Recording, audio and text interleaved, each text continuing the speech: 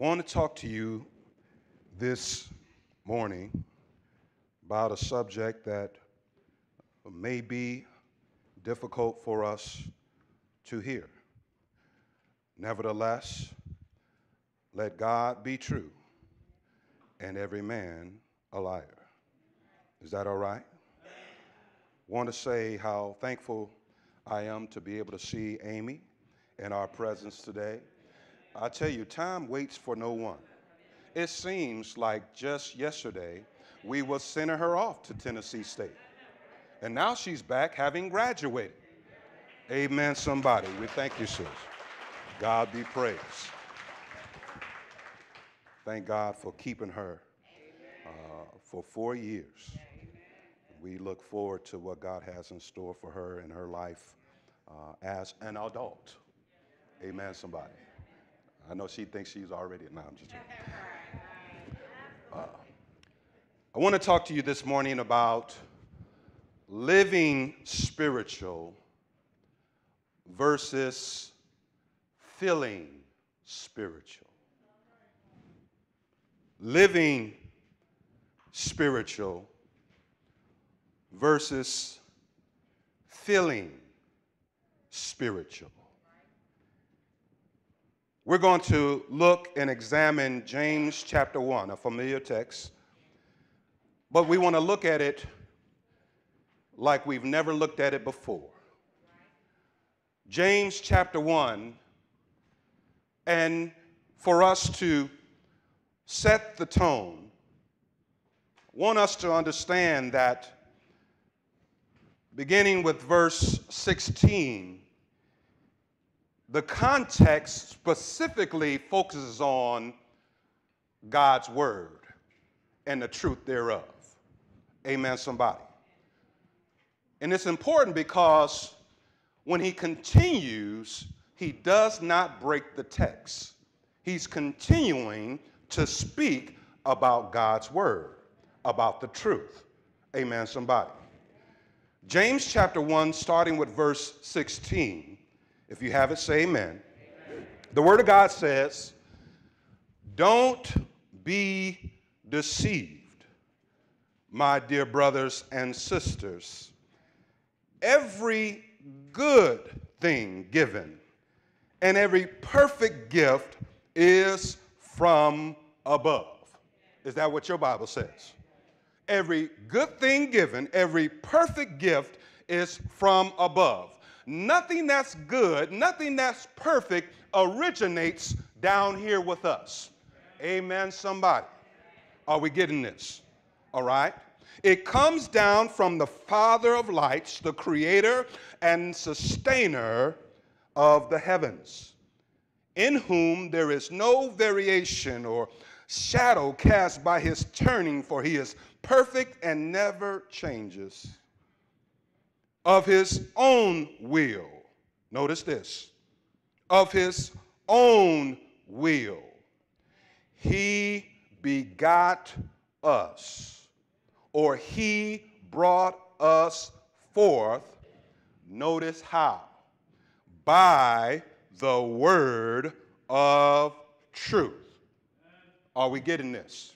He begot us, he brought us forth by the word of truth. In other words, none of us could be children of God, born again, without the word of truth. Where there is no word of truth, there will be no children of God. Amen, somebody. Notice, he brought us or begot us by the word of truth, that we might be a kind of first fruits of his creatures. Are we getting that? Now watch this. A kind of first fruits is, when we look at this word first fruits, it's not used here in the sense that it's used in the Old Testament that you would think of with first fruits, the first portion of your produce. Amen, somebody. Here, it speaks specifically and gives reference to the moral creation of God, mankind, all right, being affected by Christianity. I know that seems generalized and everything like that, but understand this. Christianity, Christ, has affected mankind. Are y'all getting this? Stay with me now. Watch this.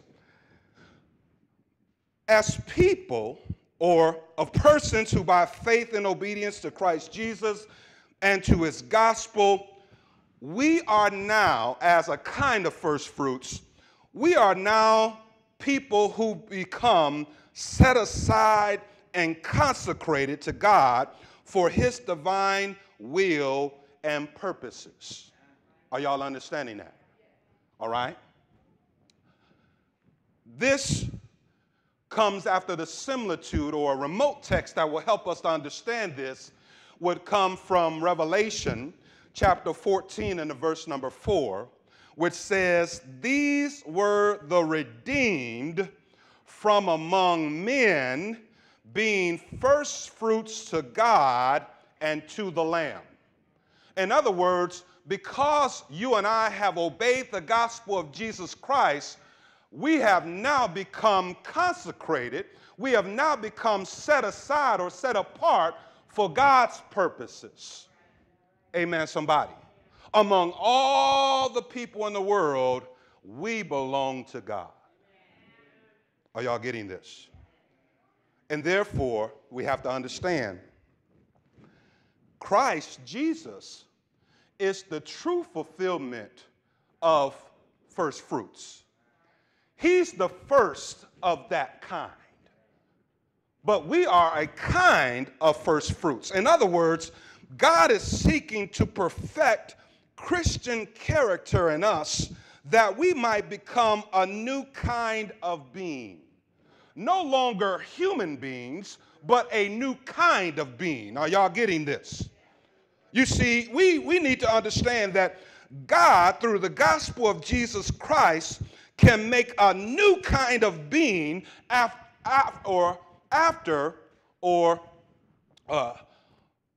of ordinary human beings. God can take ordinary human beings and make a new kind of being with the gospel of Jesus Christ. Are y'all getting this? I'm trying to make this as simple as possible so that we can understand it. In other words, as Christians, amen somebody, as Christians, we are essentially a new race of people. We have a new DNA that scientists can't track. We have a spiritual DNA. Are y'all getting this? And as a new race of people with a new spiritual DNA, we've been set apart by God to lead the rest of God's creation, mankind, and to becoming a part of the only race that matters.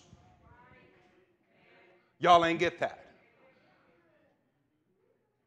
We're responsible for leading all mankind to the new race. Amen, somebody. The only race that matters. Amen, somebody. And that's the Christian race. Are we getting this? You see, John chapter 1, the verses 11 through 13, Jesus says, or it says, he came into his own, and his own did not receive him. But as many as received him, to them he gave the right, the power, the authority, the privilege to become children of God. To those who believe. And this believe means to obey, to adhere, to trust in and rely on in his name. Notice this, who were born not of blood, nor of the will of the flesh, nor of the will of man, but were born of God. Another translation says it like this: they were not born God's children by physical nature, nor because of any human plan or desires. God himself was the one who made them his children. Thank you, Jesus. So understand, when we talk about true religion, it has its origin in God, not man. God, who is the source of everything good and perfect. All right? But I want you to notice something else about true religion. Amen, somebody? True religion is evidenced in our manner of life and living, and not just how you and I feel. Notice then, James chapter 1, the verse 22 again says, but be doers of the word, and not hearers only. Notice this: deceiving your own selves. Amen, somebody. But I want you again to understand that context is very important. So I want to go back up, if I can, real quick to verse 19 of the same chapter, because after he lets us know that he begot us of the word of truth, he's still, the context, as I told you before, is still talking about truth. It's still talking about the word of God. Because he says in verse 19, wherefore, he's continuing, all right? So then, my beloved brethren, let every man be swift to do what? Hear. Hear what? The truth, the word. That's the context. That's the subject here. Be swift to hear. Amen, somebody.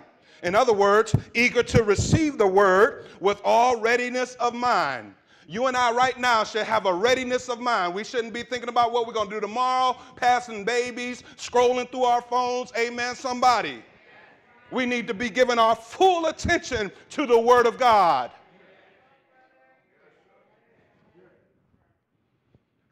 He says, be swift to hear. But notice then he says, slow to speak. Slow to speak, what do you mean? Slow to speak back at God's word. Because here's the key. Every time you and I listen and hear the word of God, whether it's preached or taught, it doesn't always feel good. Amen, somebody. We can be honest. Amen, somebody. This means slow to speak back at God's word. One who is, watch this, a person who is quick to speak rather than to hear is a very poor learner. You ever try to talk to people about something that you know that they don't know nothing about, and when you talk to them, they already got something to say? Which tells you and I that they're not listening. They're not really learning. Amen, somebody. Some people listen to you to respond, not to hear. Y'all ain't get that. I said some people listen to respond and not to hear. In other words, they're waiting for you to just take a breath so that they can talk.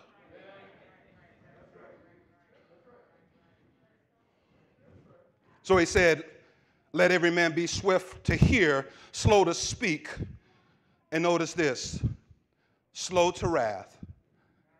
Watch this. This is not speaking to the world.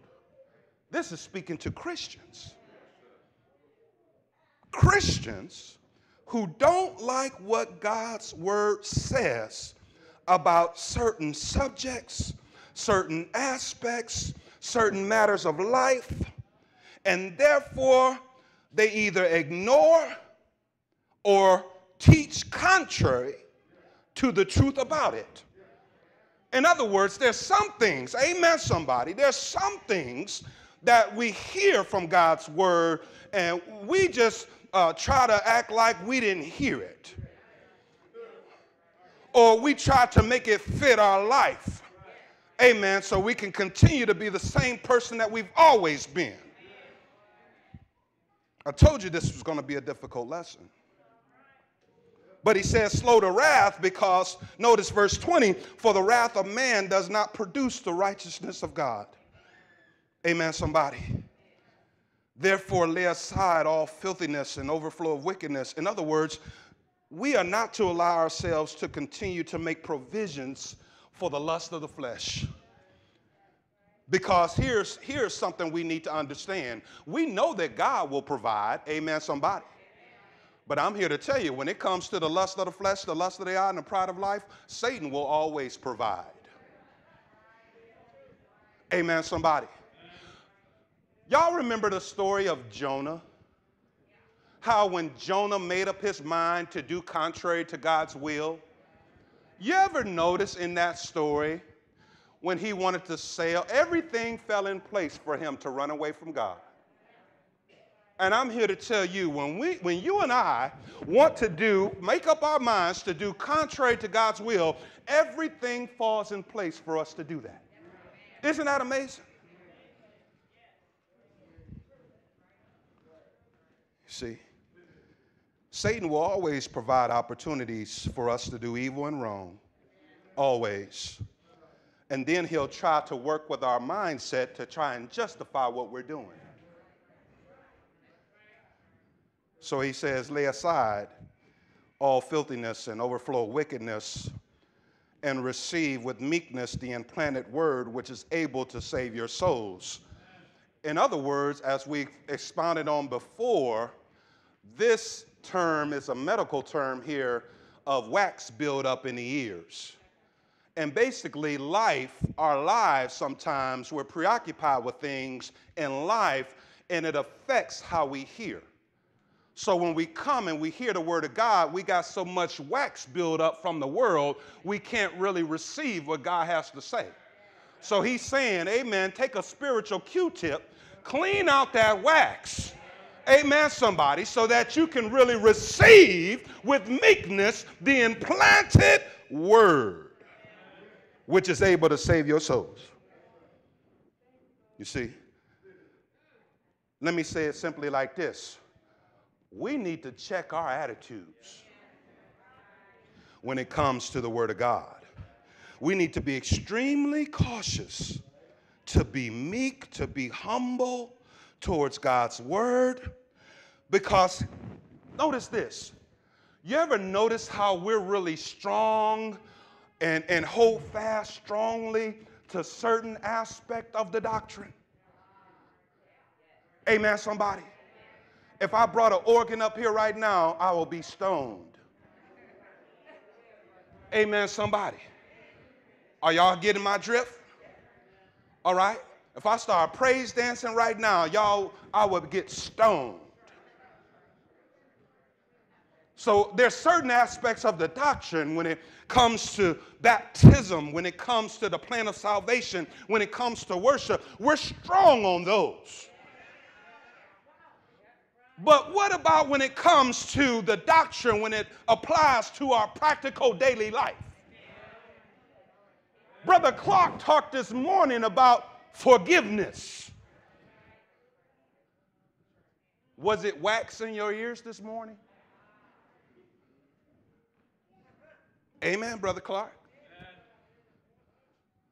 Our inability to forgive one another. And we already know that unless we forgive, we can't be forgiven.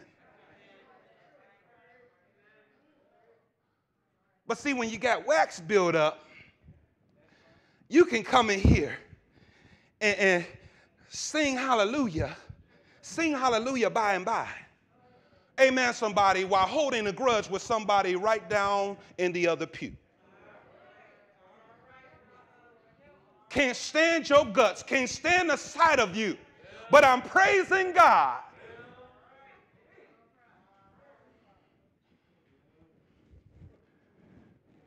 When it comes to forgiveness, when it comes to our compassion, when it comes to our love, when it comes to our treatment one of another, where's our strength in holding fast to the doctrine then?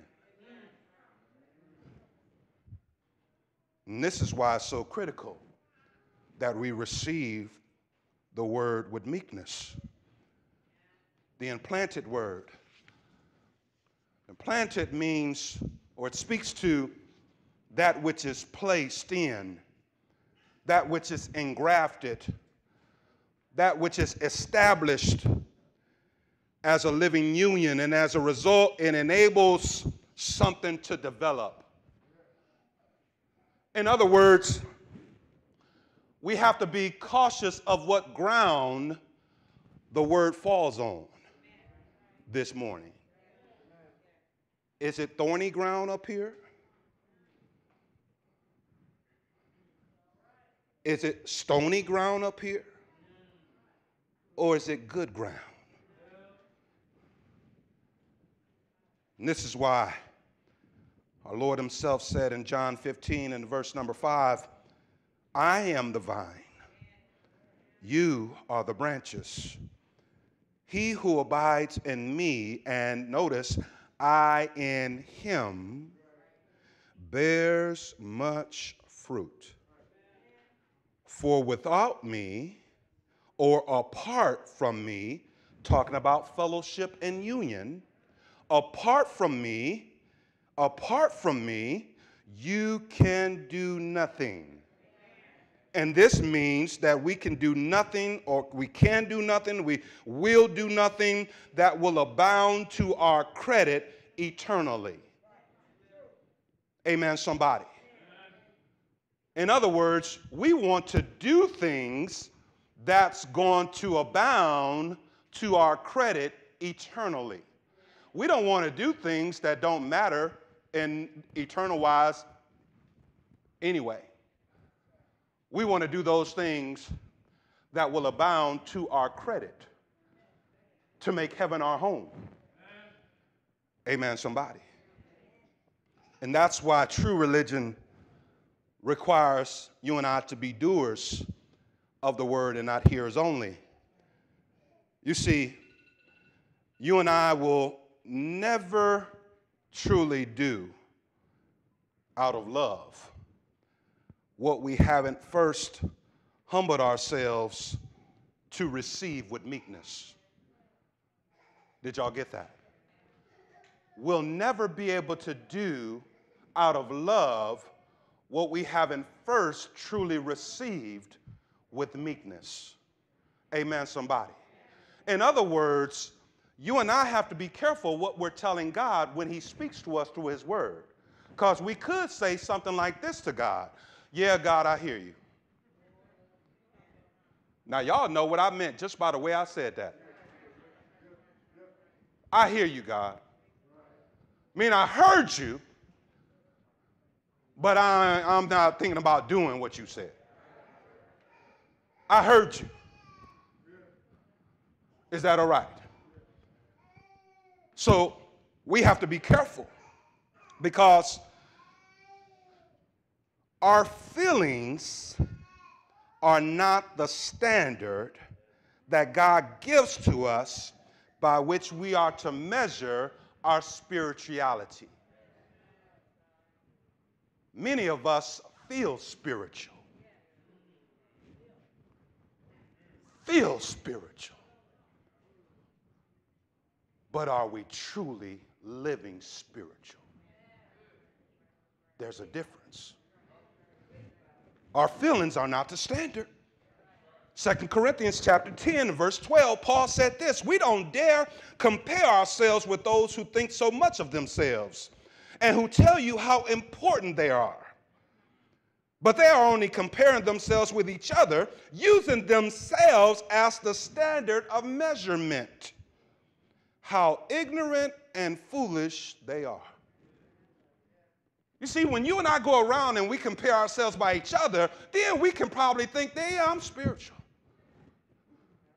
Because everybody else so wicked in my perception. Amen. And we always think that we're better than somebody else. But see, when you and I look into the mirror, amen, somebody.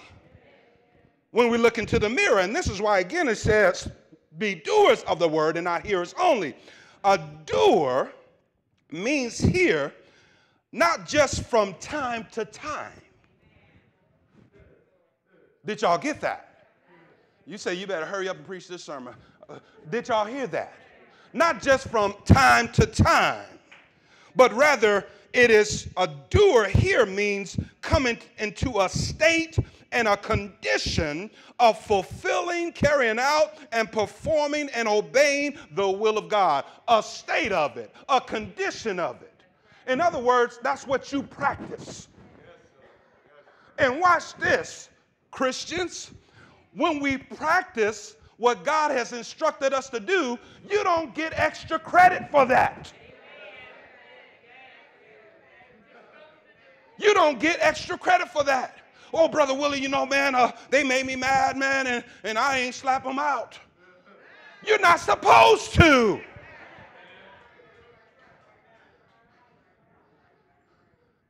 Yeah, I've been faithful. You're supposed to be faithful. We want some credit for something we're supposed to do.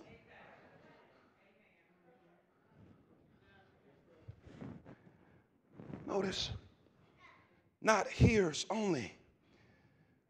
Hearer, one who merely or only listens, one who only reads, one who only studies the Word of God, but does nothing about it.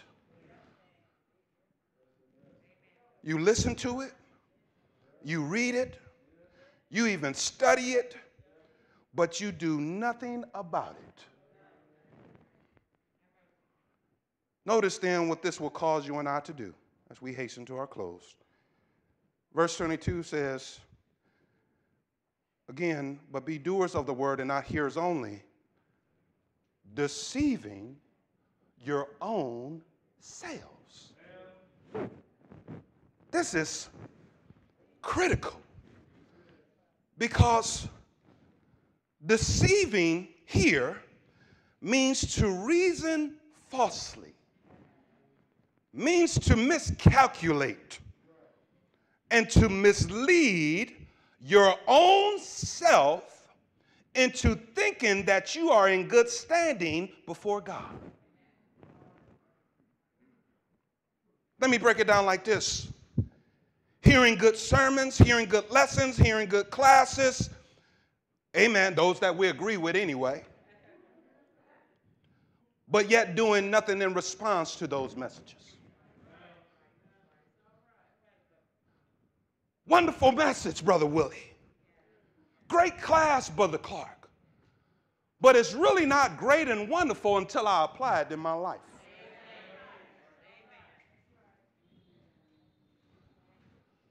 See, this deceiving literally refers to living a life which is contrary, diluted, and when compared side by side with the truth, a fraud. Therefore, it refers to the one who lives by a standard of what they feel, that which has an appearance of truth, but is ultimately unauthentic and will later disappoint you and let you down. You see, speaks to one who lives their lives by their own reasoning, by their own thinking, by their own feeling, contrary to the truth, in a misleading, erroneous, and self-righteous way. And I'm here to tell you this morning that our feelings are misleading. And not only are they're misleading, but they're unreliable. Amen, somebody. You and I can no longer afford to serve God by how we feel. You say, well, why do you say that? Because I'm learning that I can't even trust myself with myself. I'm talking about me.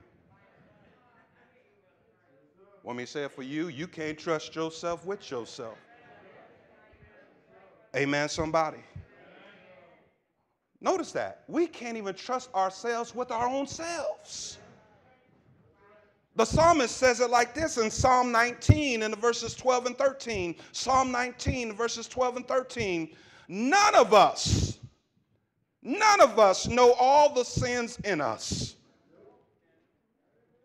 So he says, cleanse and deliver me, O Lord, from hidden and secret faults.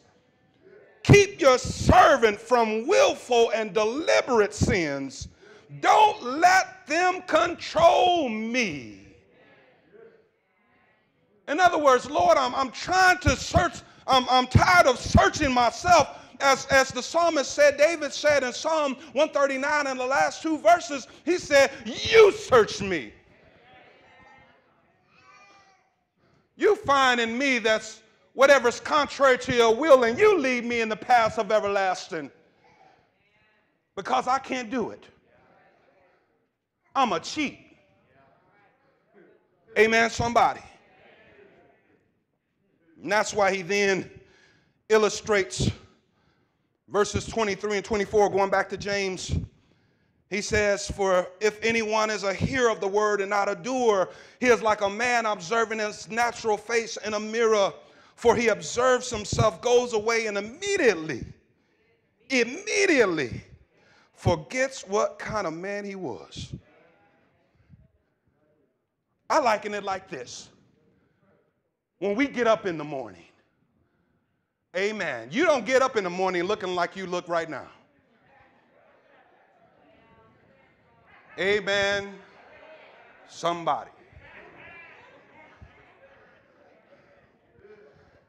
We get up in the morning looking into the mirror, amen, somebody. We can clearly see what needs to be cleaned up, what needs to be washed up. Is that all right? However, sometimes, just sometimes, when you and I get up and we look in the mirror, we see what needs to be cleaned up. We need to see we see what needs to be washed up. Sometimes something occurs. Sometimes things happen and we're called away. We're interrupted. Amen, somebody. And we have to attend to something immediately. Amen, somebody. And when that happens, guess what happens? We forget what we look like. We forget what we look like. We looked in the mirror. We saw that, oh, man, I got to clean this up. But something interrupted us. Amen, somebody. Something interrupted us, and now we're busy doing something, preoccupied with something, and we forgot what we looked like. But I'm here to tell you, all day long, other people notice what you and I forgot. They went out the house. Got matter in their eyes. Matter. Y'all remember that? Matter. Got stuff on their lips. Lord have mercy. Poor thing. Amen, somebody. But watch this. You see, the same thing happens spiritually. This is the mirror. Amen, somebody. This is the mirror. And every time we hear it, we get a glimpse of what we truly look like. But because we're interrupted by the world and what's going on in the world, sometimes as soon as we hit that door, we forget what we look like. Amen, somebody. Y'all ain't getting this. We forget what we look like. You see, and we go on the same person that we were. But here's the danger. When you and I make a practice out of that, of just looking at ourselves, seeing what we look like, and then going away and for being a forgetful hearer, amen, somebody? when we continue to do that, then we will fall into this life cycle of circumventing. You say, well, what is that? To circumvent means to try and avoid something dishonestly. Amen, somebody. Or dishonestly try to get around what truly needs to change. So when we make a practice out of just hearing and then going away and forgetting, amen, somebody, we fall into a lifestyle of circumventing, trying to get around what needs to be changed. Amen, somebody. Y'all ain't getting this. All right? So trying to get around it, we make every justification. We look at other people. We do everything we can to get around what we need to do. And that's why sometimes in the church, in the congregation, there's so much hypocrisy and criticism one of another because everybody's focusing on somebody else and not themselves. That's why our homes are dysfunctional at best, because everybody in the home is looking at somebody else and not themselves. Everybody, you ever notice how when it comes to our thinking, everybody else needs to change but us? I hope they listening to this.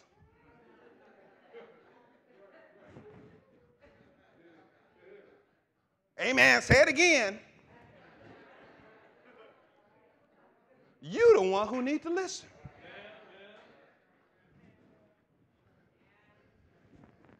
You see,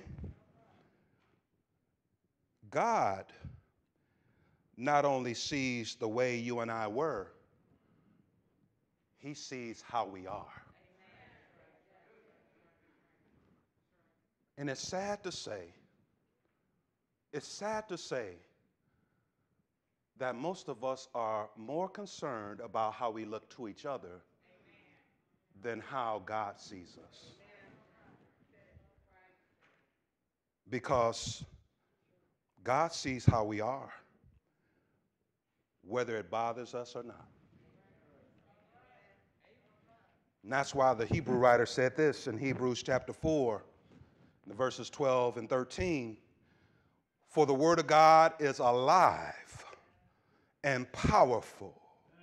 It is sharper than the sharpest two-edged sword, cutting between soul and spirit, between joint and marrow.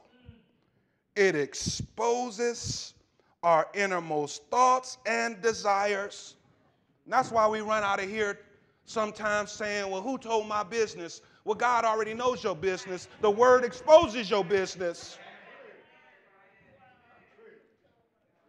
Nothing in all creation is hidden from God. Everything is naked and exposed before his eyes. And he is the one to whom we all must give account. We're so concerned about who sees me doing this and that. God sees us all day long.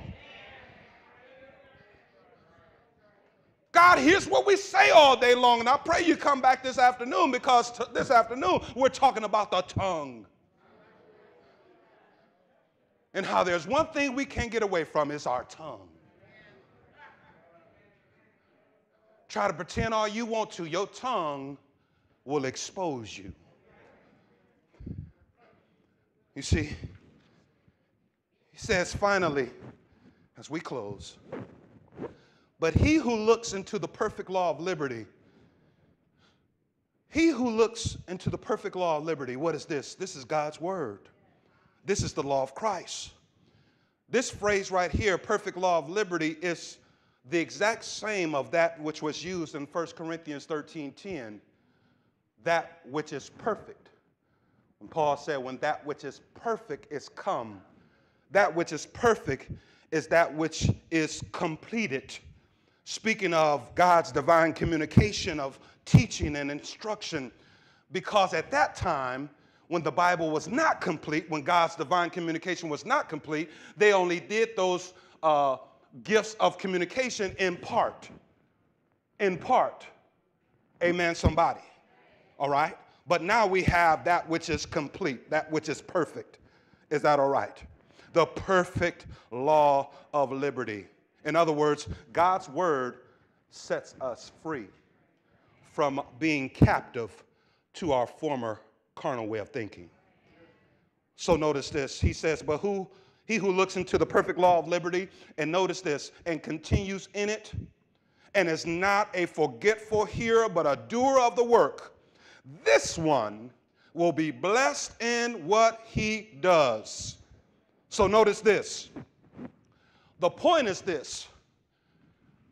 Only those Christians who continually practice and thoroughly examine God's word are able to see and know for sure what's wrong in their lives.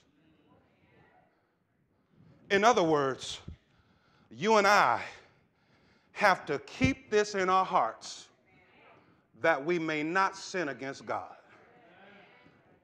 I don't got time to be looking at you. Amen, somebody. You don't have time to be looking at me. Amen, somebody. You say, well, I got to deal with you. Amen. And God has got to deal with you too. Amen, somebody. That's what we missed from class this morning, Clark, when we talked about extending what God has extended to us. You see, it's so easy for us to ask God for something, but we don't want to extend what God gives to us to somebody else. Lord have mercy. You see, it's only when we continue in this, doing it, examining it, that we can see what's wrong with us. All right? In our lives. And see, the perfecting of our character and ultimately our eternal salvation depends on you and I practicing and examining this daily. Daily. Daily. Amen, somebody. So that we can translate it into our lives and produce fruit to the glory of God. We must not only look into God's word, we must do what it requires. Because only this will enable us to become that new kind of being. We know the scripture text from Romans chapter 12 and verse 2. Be not conformed to this world, but be ye transformed. How? By the renewing of our minds. Your mind and my mind will never be renewed if we don't continue in this. Not only looking into it, but doing it. Amen, somebody. I want you to notice this. You see, a Christian not doing, did y'all get that? A Christian not doing is not only not continuing in God's word, but also not continuing in God's favor. Y'all need to get that. A Christian not doing is not only not continuing in God's word, but also not continuing in God's favor. John 13:17. We finish with this. Our Lord said himself, if you know these things, happy are you if you do them. If you know these things, happy are you if you do them. Now, this word happy is just outstanding. It means blessed by God. It speaks to favorable circumstances, but not in the world sense. Did y'all get that? Which is based upon the state of our external circumstances and conditions in this life. You see, if we have favorable circumstances, the world teaches us that means that everything in our lives is cool. That's not what this is talking about. You see, this word here specifically refers to one whom God makes fully satisfied. Not because of favorable circumstances in this life, but because God's own indwelling in us through Christ Jesus and the Holy Spirit as his children. In other words, it's the one who is in this world, yet independent of the world, as his or her satisfaction comes from God himself and not from favorable circumstances in this life. I always say we're going to have to mature to get to the point where God is enough.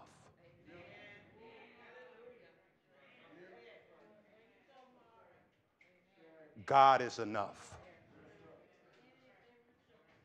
And truth be told, as we said last Sunday evening, it takes for you and I to get to a point in life where we have nothing and no one.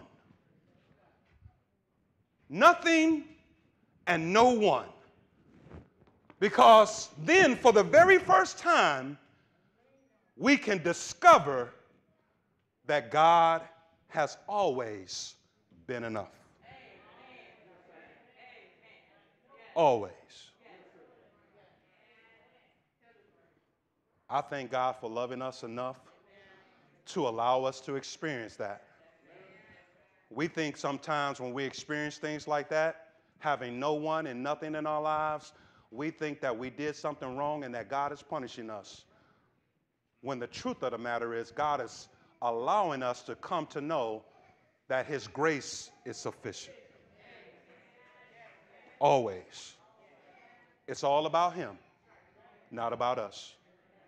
I've said enough. If there's anyone present with us today who's not obeyed the gospel, you can come. You say, well, what do I need to do to be saved?